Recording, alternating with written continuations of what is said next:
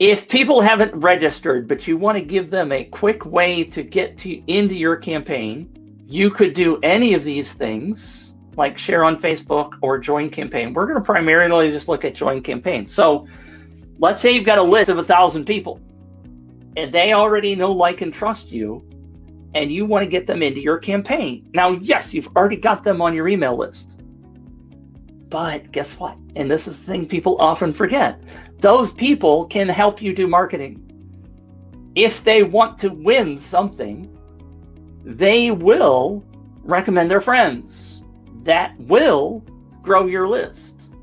That's why you use UpViral, because you want to grow your list. Because this is the gold of UpViral, right? Anyone, I'm going to draw a box around this in the upper corner here. Anyone can pay for copywriting and ads to get direct visits. The referred visits are the absolute gold, which is why you're using UpViral in the first place. If you're not focusing on this number and the ratio of that number to this number, you're missing out. This is all good stuff, but my advice is to sit down and brainstorm.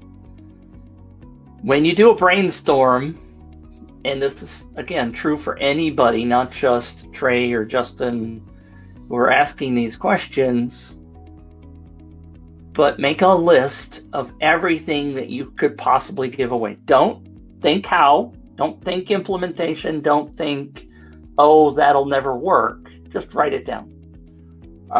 May not be totally appropriate, but as you're listing things out, you're not thinking about whether or not it's 100% appropriate. You're going to go back through the list. You could always throw them out later, but it's the brainstorming activity that helps you figure out and keep that list. Don't throw it away, because later on you're going to say, well, maybe that contest or that giveaway or that referral incentive didn't work as well as I thought it would. What's something that would work better than that? And you'll have already gone through the exercise and you will have that list.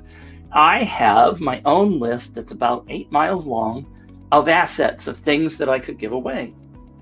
And so when I start thinking about a new campaign, I don't have to sit down and suddenly think. All of it's listed right there. Clive said you could try a joint venture with a complementary business. Yes, I'm going to ring the bell for that one. If you're stuck when you're writing your list, don't forget that you could partner with other people. Absolutely. If I were building a SaaS, a software as a service application, what I would do is start building my list. And you could do that for a variety of ways with UpViral. You could do it with lead magnets, with free things. You could do it as a referral program. You could do it as a contest and give away some licenses for your product. List building is the key function of UpViral.